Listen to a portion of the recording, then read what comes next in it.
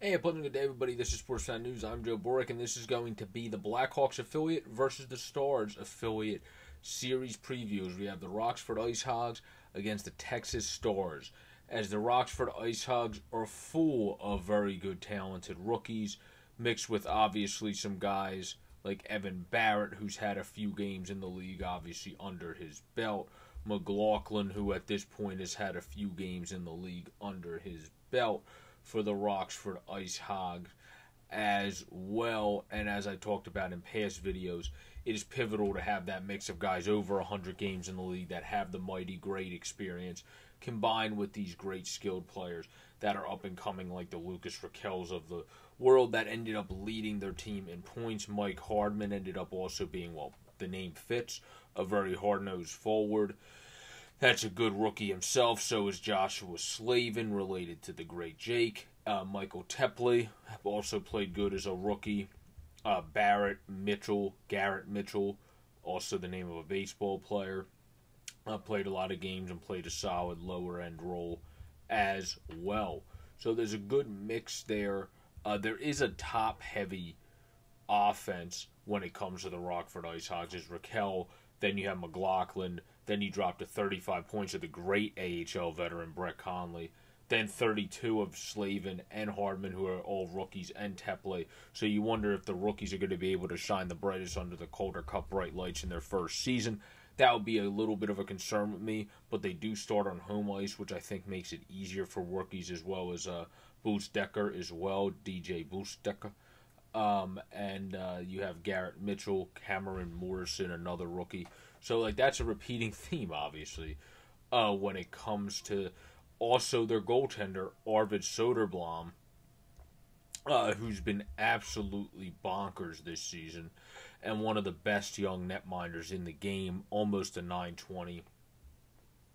Ridiculous over 20 wins. Was absolutely nuts on the season. D'Elia was bleh this year, but Arvid Soderblom was really, really good for the Rockford IceHogs. I don't have to envision they go with him, but the concern for me, like I kind of touched on with their skaters, is just so many rookies. You got Raquel, you got Hardman, you got Slavin, you got Tepley. They really relied on those guys in the regular season. McLaughlin and Conley, those guys have been around the block more, but the rookies, how are they going to continue to step up in the postseason?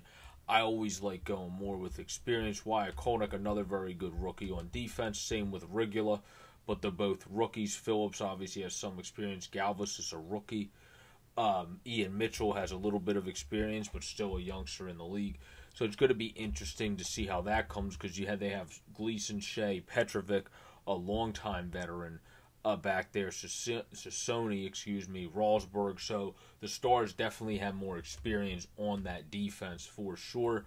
And also in their forward core, because their leading scorer is Anthony Lewis, who's been around for a minute. Ty Dellandrea, who seems like he can eventually be a star as well, but is doing good down there. Curtis McKenzie, the great veteran.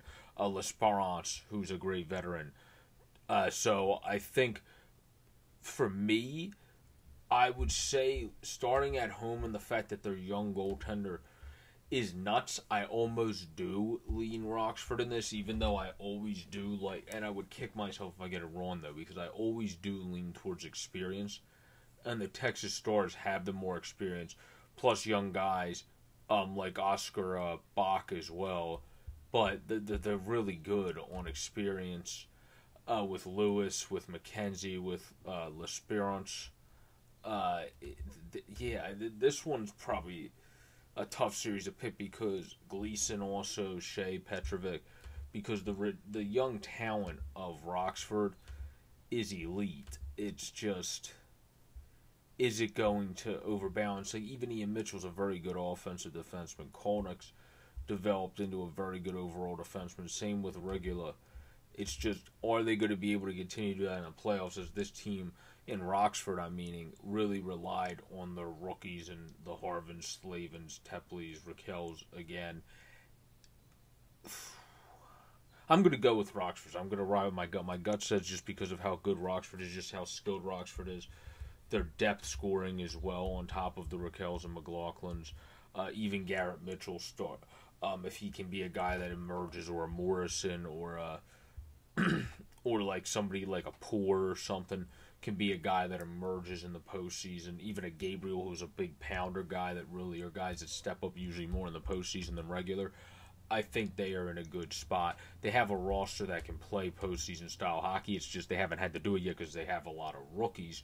So that's what really made me hesitant to pick them. But I'm just going to go with my gut, and I really like the talent level of the IceHogs. I love the talent level of the Stars too, but I love the Silky Mitts of the Rakels of the world. I love the just play through years of the Hardmans of the world, the Slavins, who are the hard workers. I know they don't have most skill, but great defensively. He probably will have an NHL future if he keeps playing with that good poise on both ends of the puck.